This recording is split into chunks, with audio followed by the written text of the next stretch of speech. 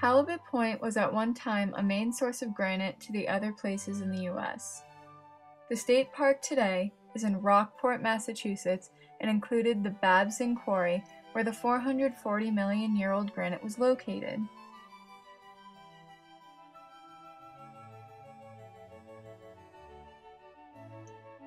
Halibut Point was first called Haulabout Point because of its location. Wind currents tended to shift around this area, causing mariners to haul about their sails. From the start of the 1840s, granite was quarried on a small scale from this site. But the granite started being quarried on a larger scale when the Rockport Granite Company bought the Babson Farm Quarry from a local farmer, Samuel Gott.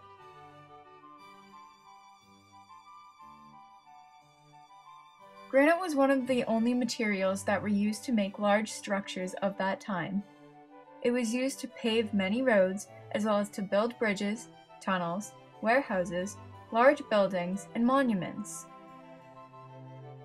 One example of a building made from this granite is the Custom House Tower in Boston.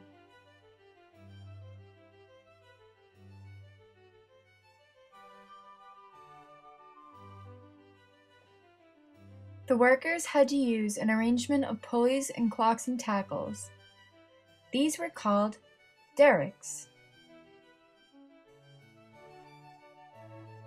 The derricks had a mast, which was the long vertical post, as well as a boom, or horizontal arm.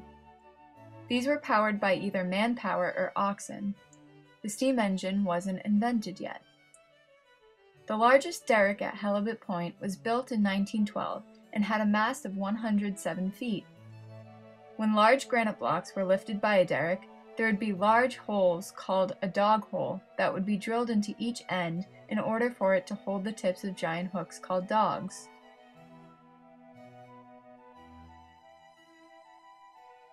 Dogs were suspended by cables from the derrick.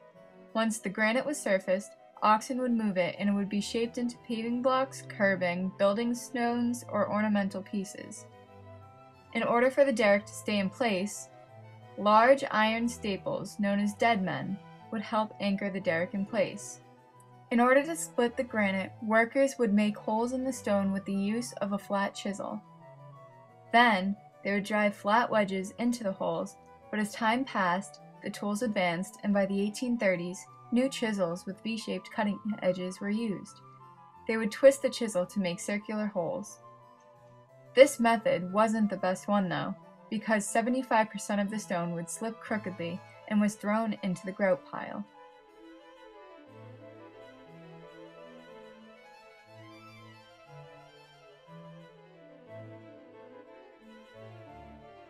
One kind of granite that was quarried here was called seam-faced granite.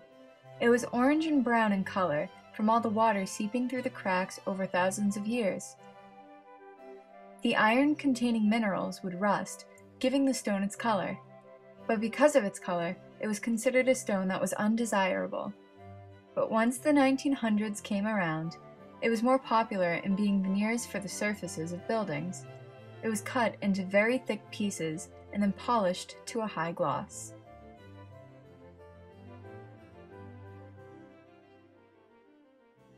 "75-pound slabs were put on boats and shipped off to places in need of the granite. The breakwater off the coast of Rockport was made from the granite.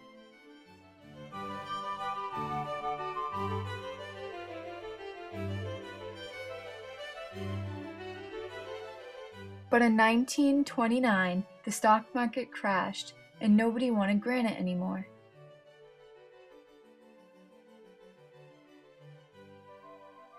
They started using concrete and asphalt. It was cheaper to use and more abundant. The Babson Farm Quarry, as well as many other quarries around the area, closed down, and within 1 year, the Rockport Granite Company ran out of business.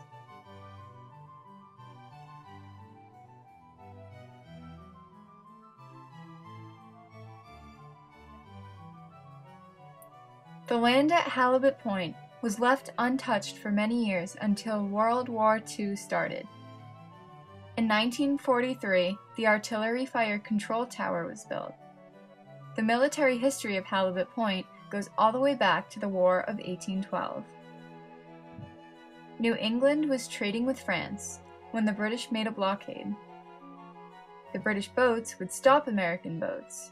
The people of Rockport would capture seamen and wouldn't release them until the British agreed to leave.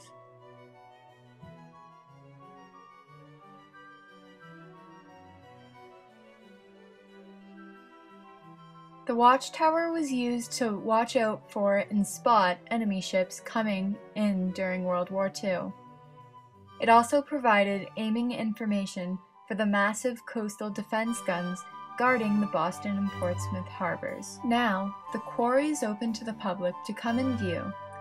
It is kept up for scenic conservation and historic purposes, and it is owned partly by the trustees of reservation.